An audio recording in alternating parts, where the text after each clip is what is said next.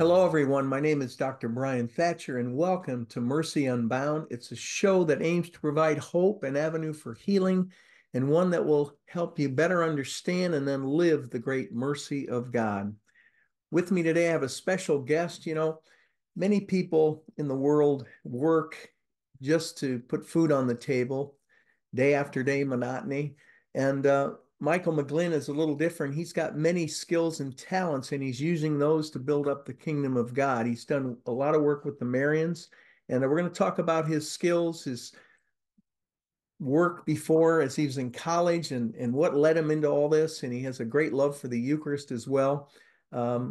He's from Kansas City, Missouri. He's a filmmaker, recording artist, and founder of Sistine Films. And hoping he can show us a little of his work today. Asking him to come on the show and tell us why he loves what he's doing. So, Michael, welcome to Mercy Unbound. It's great to be here, Dr. Thatcher. Thank you. I've heard so much about your work over the years. I remember many years ago, my first trip up to Stockbridge and being greeted by Father Kaz and having this idea of wanting to help the Marians out with video, and it wasn't the right time. But he's told me, he said, look, we've got two apostolates already. And this third one that you want to do, he says, it's better that you remain separate because of the creative nature of being freed up, but of course, one of them being yours and the work you've done. So it's a great joy to be with you. It's interesting. We're kind of polar opposites because I was a math and science guy, and my thinking is very concrete. So my creativity side has been asleep for most of my life. But it's a joy to meet someone like you who's putting out such beautiful work. But let's just start with tell us about yourself and where you grew up and about your faith walk and what are you up to? Yeah, well, I'll give a quick recap. As you mentioned, I'm from Kansas City, Missouri, and grateful to have both of my parents still alive. Been married going on 24 years this summer, not counting the 9.5 years we dated long distance. So that's awesome. Beth and I are raising a family here in Kansas City, two kiddos in college, and one daughter in high school. So we have a really beautiful marriage and friendship and family. In 1990, I was awarded with a scholarship to go play football at the University of Notre Dame under legendary coach Lou Holtz. And from afar, that might seem like an incredible gift, and it was. I wanted to go pursue music full time, and sports really wasn't my currency. Music was. But I really wanted to be obedient to my parents, and so I chose that school to go to. I had scholarships everywhere. The opportunities were insane, and this was part of my dilemma as a guy that was decorated with crazy honors that I didn't feel were warranted. And I get to this premier program in 1990, and I don't feel like I belong there. I'm an offensive lineman vowing for a position to play on the team and all these sorts of things. And we had a great team while I was there. In any event, it was in my sophomore year, though, actually, that I made some decisions that really weren't good for me and anyone else. And they resulted in me having to kind of take a look at my life in a bigger way. I missed a flight to Hawaii is the big thing that happened. And it's one thing to miss a bus down the road, but when you miss a flight to Hawaii to go play, that's a big deal. In any event, fast forward through all of that, it was going into that spring of that year, my sophomore year, that a friend of mine gave me a book on a Marian vision site and apparition site, and it led me to then begin to pick up the rosary. I had lost my grandmother that year. I was very close to her. She always had a rosary in hand. And I started to pray the rosary. And really, from that point on in my life, I didn't have prayer in my toolbox, and I was collapsing under the weight of academic and athletic pressures. From that point forward, Mary began to walk me through this Notre Dame experience. I went on to start the next 3 years. Things went well. I didn't want to go into the NFL. I wanted to pursue music. And so I went to Nashville in 1995 to pursue my life's aspiration, which was music. I don't do country music, but I thought it was a great city for me to go to. One of the things that denoted my 10 years in Nashville, though, was that I went there with a goal to record my own music, but I also was very hungry for the interior life. And so I would go to daily mass at the cathedral, and I would do about 30 to 45 minutes before the Blessed Sacrament. And years ago, Father Kaz from the shrine up in Stockbridge asked me, where did your formation take place? And I didn't really understand the question. But when I shared with him a little bit of my story, he said, well, your formation took place at the cathedral primarily before the Blessed Sacrament. And I think that's a beautiful foreshadowing of where my life has gone today and where I am in my older adult life, so to speak. But really, I like just to say that through the rosary, Our Lady took me by the hand and led me to her son. And it was in Nashville that I really got to know his heart more and more while I was pursuing music. So that's a little bit of a backdrop. And then eventually we moved back to Kansas City. So you kind of completed that phase of your life and loved the music and what led you to do Sistine Films, or how did that evolve? Yeah, real quickly, there's an important story happened. So I wrapped up a double disc album in Nashville in 2003. It was an album that I recorded with world renowned greats, the best musicians in Gloria Estefan's Miami Sound Machine, and guys from Genesis and the Allman Brothers, and guys that were going overseas and conducting the London Symphony and everything. And I really thought that I was going to be able to make a run for it. I was playing one of the songs on the album one morning with our son, who was 3 months old, our firstborn. And I literally heard this voice say, you have to set this aside. And because I had spent enough time with the Lord, I unfortunately sensed where the voice was coming from. It wasn't coming from me. And this was my life's aspiration. I had laid everything out to do this. He had blessed this 7-year endeavor. How could I set this aside right now? And I fought it. And all the momentum that I had experienced the last 7 years completely reversed on me. And so eventually this led us to discern moving back to Kansas City to raise our family and their family. And I took a job running a commercial print company. It was the 46th, I guess you'd call it, resume that I sent out. And within a couple of months, I went from having to manage like 4 people to like a whole team of people, 40 directs, different divisions, inheriting all these problematic areas. And I was very, very, very far removed from the world of artistry that I had left, really cast out into the deep to pursue. And so, not to get into that whole thing and not to, over dramatize it, so to speak, but it definitely was and had moments of a dark night. But it was also very purgative for me too. And I look back on that time, it was a time of preparation. The Lord needed me to go through this for various reasons, to be more purified, to be more humbled, to be more open to hear the call. And we had a lot of companies we served that these owners, architects, engineers, they had great stories. And I had this thought one day that the beautiful materials we were printing for them were one thing, but they really can't capture the power and the beauty of their humanity and the story. And so my simple thought was, if we told their story, maybe they would be able to engage with a good fit for their business and be able to share something of their essence and why they're doing what they do and this sort of a thing.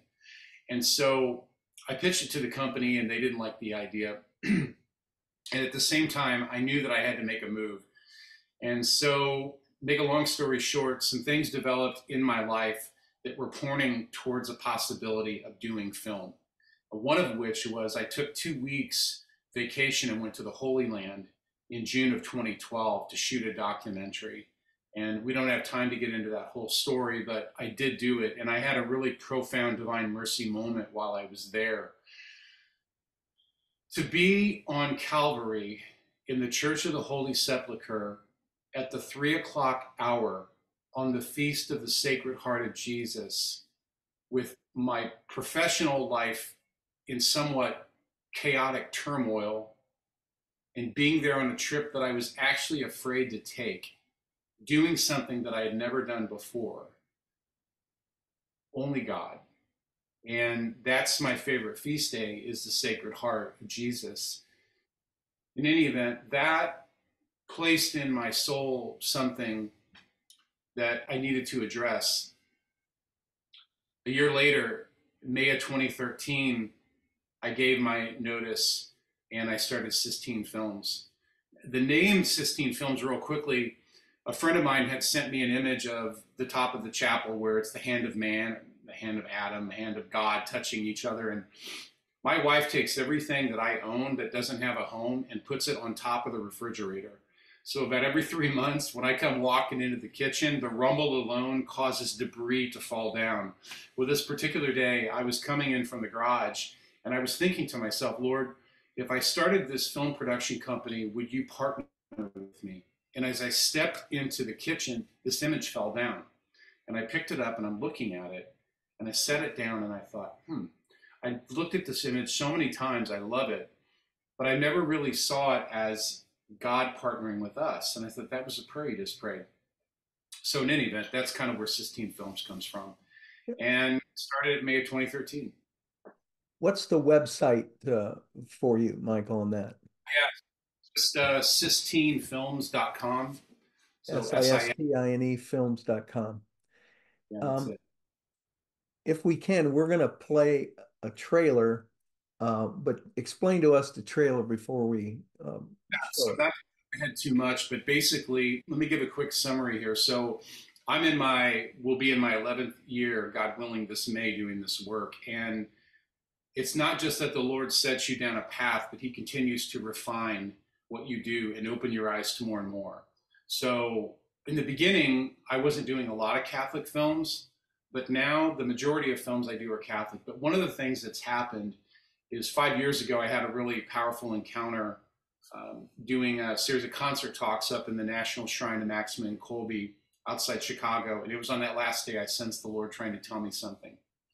And so when I got back to town, I decided that I would increase what was my weekly Eucharistic Adoration to a couple of times that week. My uncle, Monsignor Charles McGlynn, who passed away a couple of years ago, was a priest of over 50 years in the Archdiocese of Kansas City in Kansas, had built a very beautiful adoration room. And so I went there a couple of mornings to discern what the Lord was trying to tell me. I sensed on that last day at the shrine that he was trying to tell me something. I discerned that, but I was overcome by the beauty of taking time as a busy husband and father of young children and owning a business to go spend time with the Lord in the morning. And so the trailer that we'll show is the trailer for a work that was inspired and brought about by our Lord in there. That my time in adoration wasn't just for me, and it wasn't just for my family, because that framed in my spirituality. This came at a time in my life when I was very weary and heavy. And so something additional came, and that was, I want to tap the talents that I gave you to get the word out. And so the trailer is for a platform that we launched several years ago on January 1st, which is the circumcision of Jesus, the Mary, Mother of God, her virginity, and even the name of Jesus, like they're all there. And it's called AdoreHimDaily.tv. And so the trailer is for that platform where we use the power of short stories and talks to promote the life-saving benefits of Eucharistic adoration. Well, we'll play that now, and we'll watch that, and then we'll come back. My name is Michael McGlynn, and I'm a storyteller. Do you know what makes a great story? I thought after having produced hundreds of films, interviewed numerous leaders, and received awards, I knew. But 3 years ago, that all changed. It was then that I discovered a story I couldn't believe was not being told. It had all the compelling elements you look for. An unsuspecting hero, internal conflicts and struggles, an insidious enemy full of deception, a trustworthy and generous guide, and one glorious mission critical to the future of others. I know it sounds like a movie, but it wasn't. And the closer I drew, the more it challenged, much of what I thought was important, and that's when my eyes opened. Can you imagine for a moment if at the end of your life you realized that you missed the point and that what you thought was really important was not? As you say over and over again, I had no idea. I just had no idea. As you see all that could have been and was rightfully yours fade away, never to return. That was the question I couldn't stop thinking about. What if I had never been told? And how could I now remain silent? So in early 2020, I began documenting what was at the heart of not just one, but an entire community of people who were experiencing the opposite of the worry, confusion, and doubt familiar to so many of us. A reality that weighs us down, affects our choices, damages our relationships and families, and drains us of the dreams that came so easily when we were children, shackling us in fear so that we never attain the joy we and our loved ones were made for.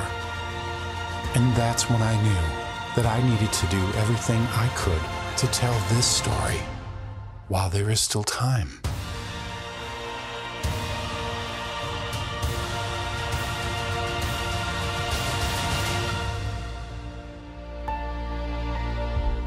Do you know what makes a great story?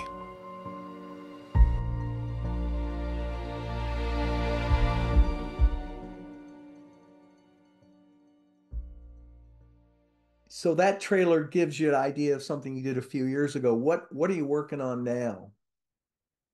So it's really interesting. My work continues to be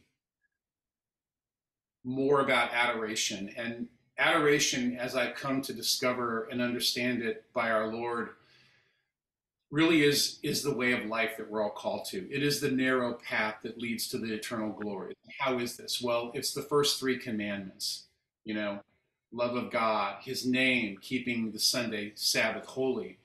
And my work was already Christocentric.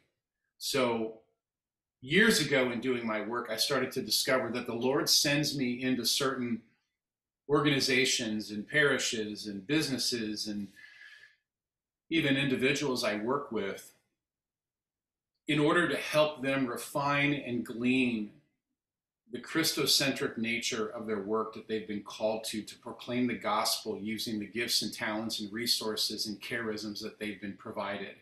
And none of us can really be objective on our own. And so my job is to come in and to listen and to help them as an artist, as a Catholic artist. This is one of the reasons why spending time before our Lord has been incredibly fruitful for my work as an artist, because as a filmmaker, as a storyteller, even as a writer, any capacity in my life, my primary office as a husband and a father, my first job is to seek to do God's will. In order to do that, I have to listen. I have to, as John the Baptist says, I must decrease so he can increase. And so taking that intentional time to give him margin and to adore him with Our Lady, the effects continue to be so amazing that it's sending a ripple effect into the work I do, the films that I want to make, and the films that he's asked me to make, and the people that he sends my way. And it becomes a focal point of, shall I say, at a time where we hear so much about my rights and my freedom to do this or that, I say, what about God's rights? What about the fact that he's owed our adoration as our first cause and our final end? What about him?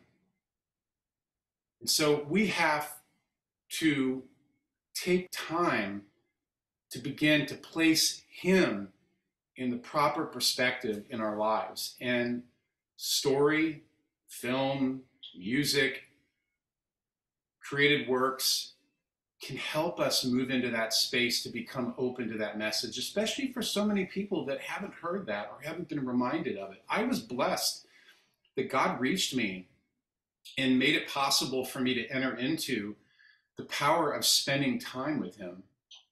And I feel a great responsibility, but a wonderful opportunity and gift to be able to try to share that word with others and meet other people that they themselves believe in the power of spending time with our Lord. We follow Our Lady. Michael, you've done numerous things for the Marians, the current provincial father, Chris Alar. What have you done in the past, recent past, to help the Marians?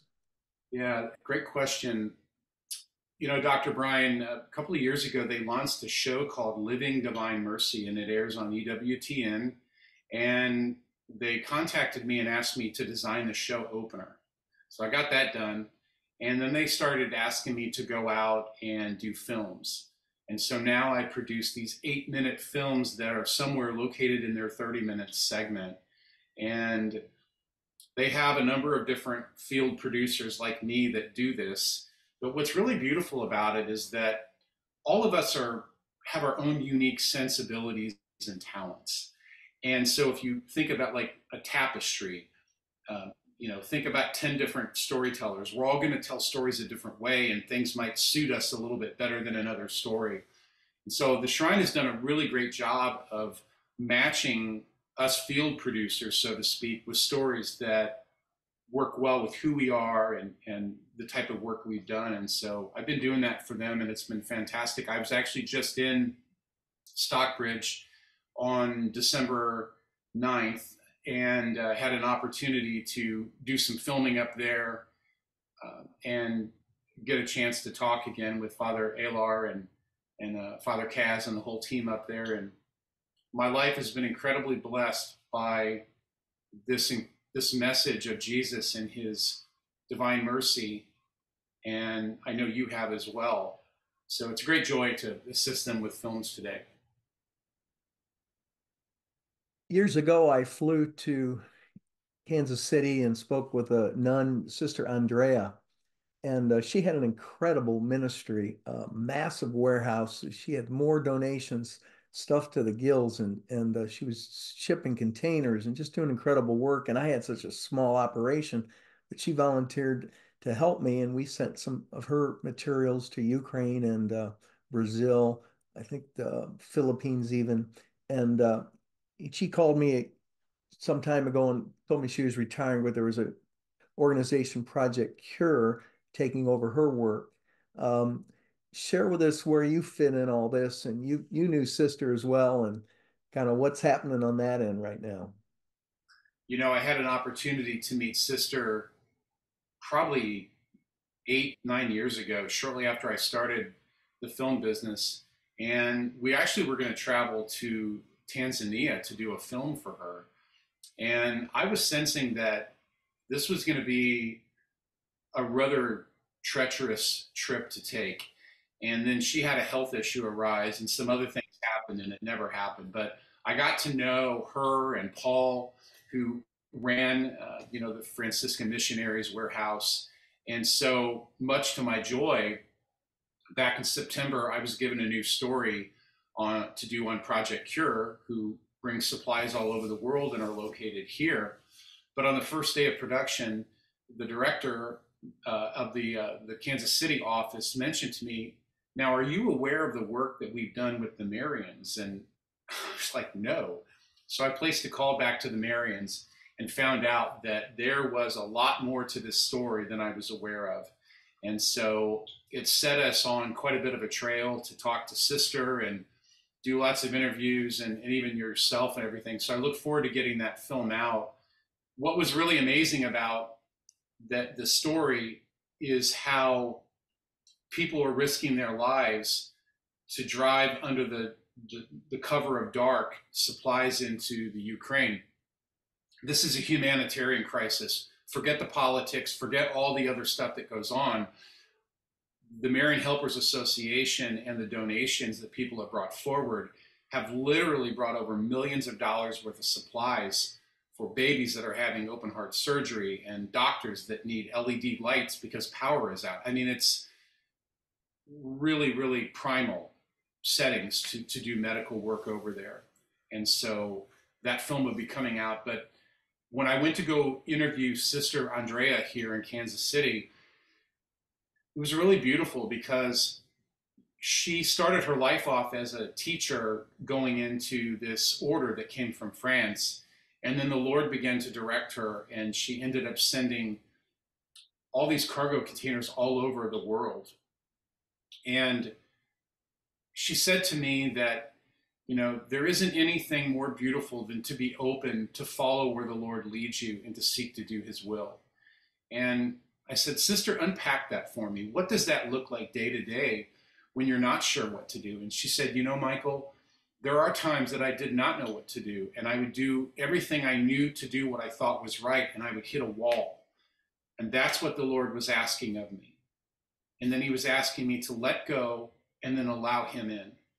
And it reminded me so much of what St. Faustina speaks of in the diary, where she's inspired to do this or that, but she's can't do it because of her tuberculosis or some other situation. And Jesus would appear to her and say, my daughter, it was more pleasing to me that you sought to do this with the purity of intent than if you would have accomplished the very thing that I inspired you to do. Who talks like that today, where everything we do has to be measured and perfect and on time and flawless? That's the tip of the iceberg of snuggling close to the Sacred Heart of Jesus, and why it's so important while we're this side of the veil to take time to go linger and remain with our Lord in his real presence, because we will get to know that very heart just as St. Faustina did, but as it relates to us personally. See, when we read the diary, we're reading about another woman's life and her relationship with Jesus, and it's an example of his goodness. But we want to experience that goodness personally as it pertains to the complexities and aspirations and desires that are in our lives and our souls. And I believe that, well, it's not just what I believe, it's what the doctors of the church have said. All the great saints got adoration and Our Lady consecration in the rosary. They got that. And they hand that, that's their legacy of faith that they hand on to us outside of the Holy Mass. I feel so grateful that all these pieces continue to be integrated and not working in competition with each other. You know, you mentioned lifting the veil, and it reminded me of a quote, Faustina's, that I reward more for the effort and not the results. And she wrote in her diary, she wanted to lift the veil and share with everyone about God's great mercy. And I think of what you're doing is that same thing, trying to lift the veil off a society that doesn't see what life's all about. You know, we're here to know God, love him, and serve him, and be with him in the next. If there was one thing on your heart, not that it may ever happen, it may not be God's will, but there's one thing pressing on your heart, one project that you'd love to do, but maybe you don't have the finances or time isn't right. What, do you have any thoughts on that, what it would be? I do. Back in 2003, when I heard our Lord say, you have to set this aside, I didn't understand what he meant. It just meant to me no. And I couldn't understand how this project was so amazingly blessed. I could give a 3-hour talk on all the things that happened to me over the 7 years, miracle upon miracle, for this effort to get done. This last summer, I prayed to our Lord in a holy hour that may I have permission to start working on music again, that it continues to well up in me. I've written a little bit over the years, but I just thought it was hands off.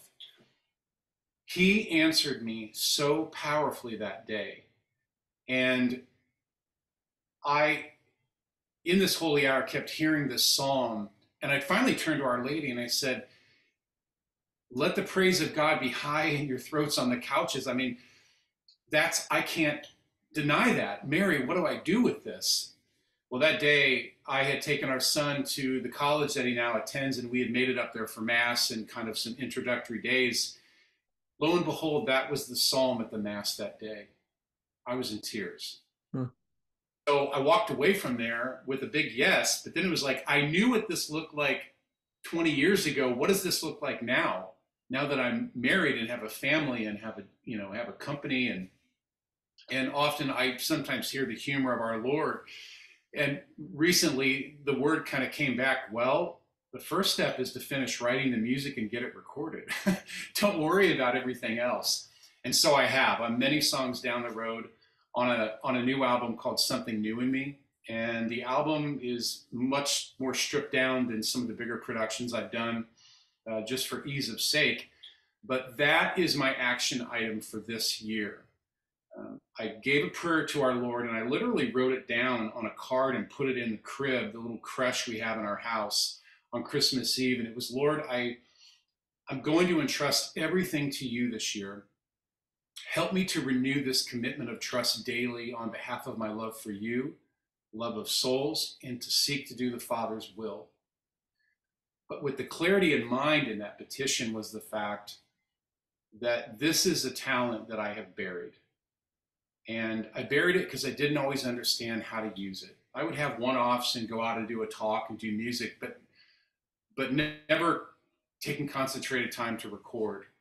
I share that story because it could have been a quick answer back to you for people that might hear this.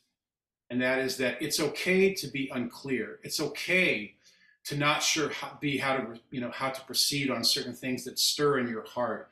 It's okay that you've engaged into times of long suffering. It's okay. God actually wants us to wrestle with him, so to speak.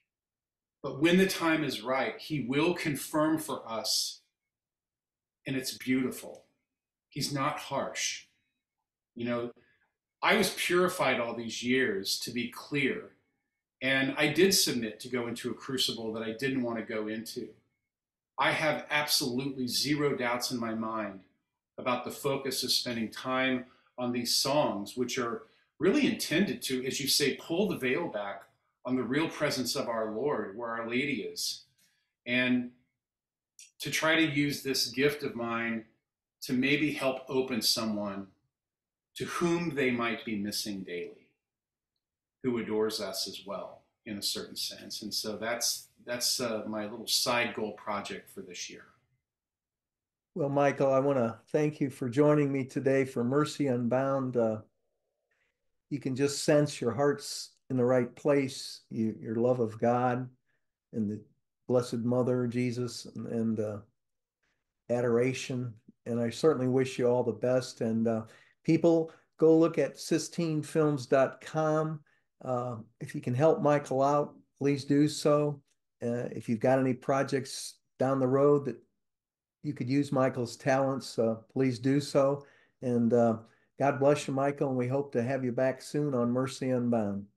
Dr. Thatcher, it's great being with you. Thank you so much. God bless you and your work, and all the people that will hear this. As we enter into this new year, it is a time to lean into our Lord and Our Lady like we never have been before, and to be available to them, to do the work of reparation, to do the work that brings glory back to God. And as St. Peter Julian Eimard said, the great priest of the Eucharist, when Eucharistic adorers become numerous around our divine chief, God will be glorified, and society will become Christian, conquered for Jesus Christ by the apostolate of Eucharistic prayer, where Our Lady is at the foot of the cross. Amen. And one of my quotes from him I love is, "May thy Eucharistic kingdom come." So bring it on, Jesus. So Michael, thanks again, people. I hope you enjoyed the show. Please share and subscribe, and look forward to seeing you next time on Mercy Unbound. Please subscribe to our YouTube channel for the video portion. The podcast can be heard at anchor.fm/Dr. Bryan, Bryan Thatcher, Thatcher, and on all the major podcast forums. I would love to speak at your church or conference, and please consider supporting our efforts to spread the truth to a hurting world. Thank you again, And for more information, go to the website at drbrianthatcher.com.